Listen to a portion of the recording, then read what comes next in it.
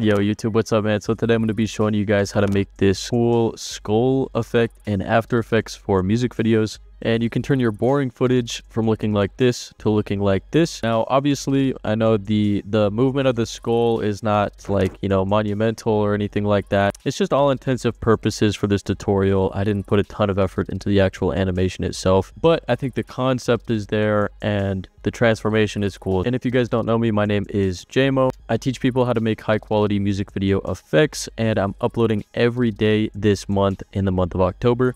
So definitely make sure to stay tuned. All of my high quality editing packs and presets are linked down in the description if you want to check them out. So, don't mind my hair here. I just woke up when I filmed this shit. So first off, what I want to do off rip, I want to grab the content aware fill. So I'm just going to go ahead and mask this out so I can remove my head. So I'm just going to start masking out the neck and head. It can be a rough mask. It doesn't have to be perfect. And then again, for the purposes of this video, I made sure that I wasn't moving my body too much. What you'll go ahead and do is either click invert, or you can just change the blending mode to subtract, and make sure you do that on the mask and not actually on the clip itself. So this one down here, and then you'll go over to your content aware fill panel, which if it's not there, you can go up to window and then open up content aware fill right here, and it'll just open this guy up here. Now, sometimes it won't have the generate fill layer thing. You'll just have to go ahead and close it and then reopen it here.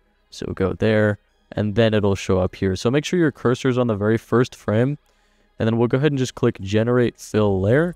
And it takes about 3 minutes for it to generate each of the frames. And then once that's done, you're going to get something like this. I already did it, so this is what mine looks like. It shouldn't give you any issues or anything like that. And then this is what it looks like without my head right there. So obviously, it doesn't look perfect, but it's not really going to matter once you add on the effects and everything. And I'm also going to go into detail about how easily you can animate the 3D skull. So what I went ahead and did is I actually just grabbed a still image because I realized my body wasn't moving. And I just asked ChatGPT to go ahead and remove my head.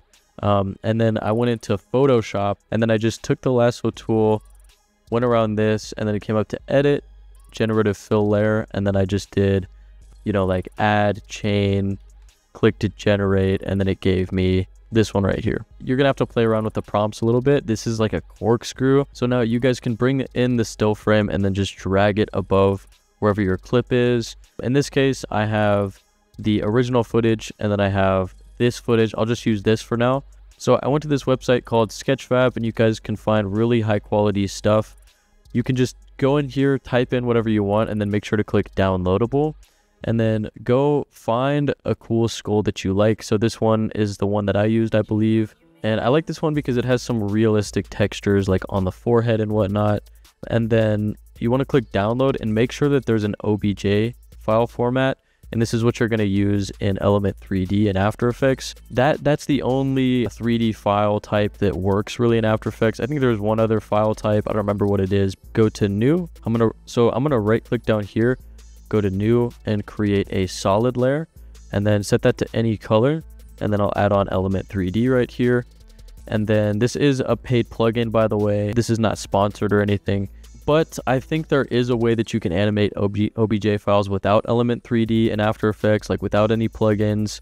But today, this is just what I'm going to be using. So I'm going to go to Scene Setup, and then click Import. And then your OBJ file is just going to look like this guy right here. Go ahead and click that and click Open. And then always click Use Auto Normals right here. It's kind of small, but I hope you guys can see that. And then click OK. And then click Normalize Size. And then it's going to be just, blank white like this. You're going to click on your scene materials. It's automatically going to open this up for you guys. So you're going to click that. And then this is going to bring up your textures. So your diffuse, normal bump, and occlusion are usually the 3 most important. And now what I like to do is I like to just drag it directly on here. So go over here, click on that scene material again, make sure that you have your textures pulled up.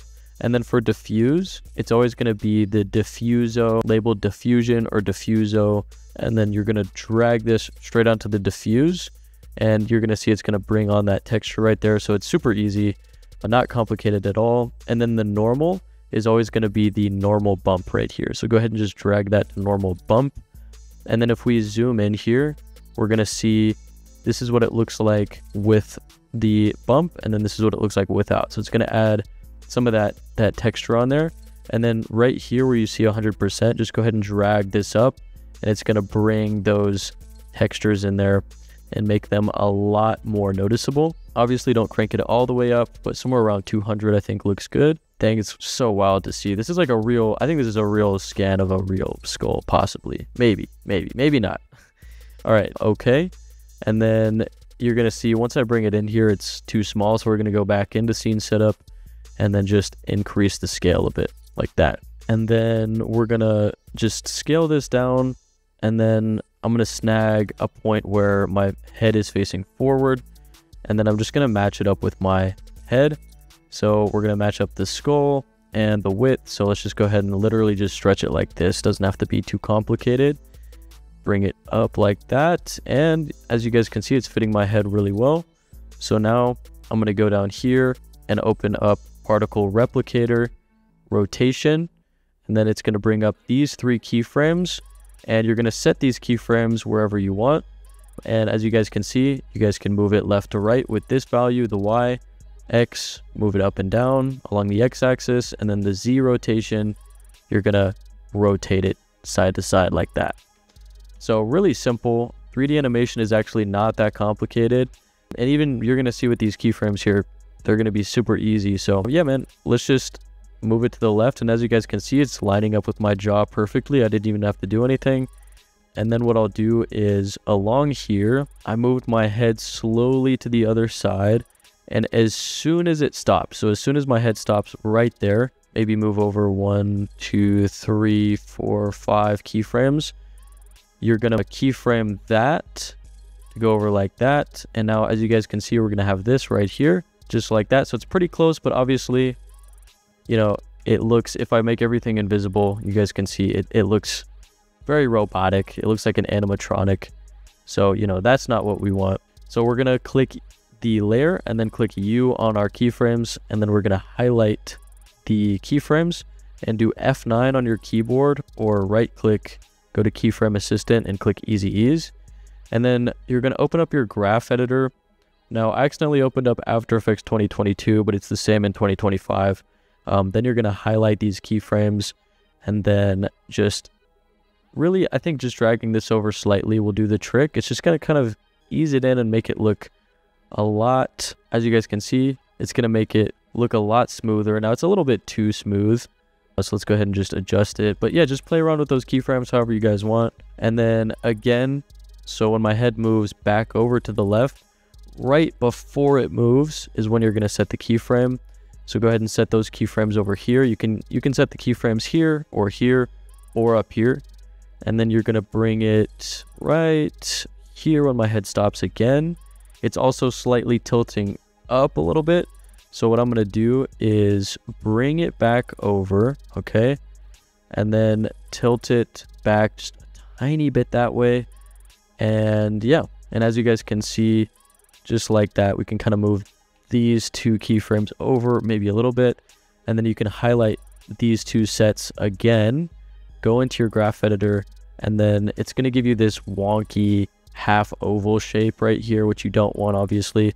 So you can hold Z on your keyboard, and then it's going to bring up your magnifying tool, and if you just drag, you can zoom in like that, and then you guys can move this little bastard over like that, just to make it a little bit smoother, or actually just a little bit, not too much. You can also exit out and then drag these over like that, you know. And then also what you can do is you can pre-comp your layer, and then you guys can add like a little bit of wiggle. So for example, I could do sapphire shake if you guys kind of want that, you know, like natural kind of head bobbing movement. Because obviously, you know, when I am just looking at you guys, you know, my head's not going to be perfectly still all the time. You know, I'm going to be wiggling around a little bit. So when it's just looking like a floating head. And what I went ahead and did is I just added a little bit of Lumetri color to composite it in a little bit. It's just helping it blend a little bit more. So my thought process with this is I just wanted to kind of bring up the contrast a little bit, bring down the shadows, and then make sure that the shadows in here match the shadows in there. just kind of like stuff like that. So as you guys can see, it's like a very, very, very slight difference, but it just makes it look a little bit different. But obviously I'm not going for realism in this bitch. I'm just trying to make a dope music video effect. What I can do is add on one of my grunge presets. So I'm just going to do Control-Alt-Y and then just add on one of my grunge presets. This is linked down in the description if you guys are interested. This is what it looks like when I add it on here. So obviously these are all customizable and it looks a little bit too dark for my liking. So you can just boost up the whites like that and then, you know, kind of play with this until you get something that you like. And one of these invert presets that I really like, if you go into channel and then change it to luminance, it creates a really nice kind of black and white look. And then you guys can obviously, you know, play with these, bring down the blacks, bring down the shadows a little bit. And yeah, so I have something that looks like this. And once you add on that effect, it gets rid of all like the realism. And I added on the night sky preset from Sapphire. I saw this negative space right here. I just thought it'd be cool to like add something. So what you can do is, you know, add on night sky and then you can turn up the latitude and then you can turn up the star brightness as well to make those stars pop out a little bit more. And you guys can see it just adds that kind of cool night sky effect over there. It just, you know, adds to the ethereal, weird kind of grunge feel to this. But yeah, so, you know, definitely an interesting video effect. Again, I'm posting every day this month, so make sure to stay tuned. And if you guys want to support the channel, my website's linked down in the description. It keeps the lights on here, so I really appreciate y'all boys, man. Have a great rest of your day, man. Peace out, man. Peace out, man.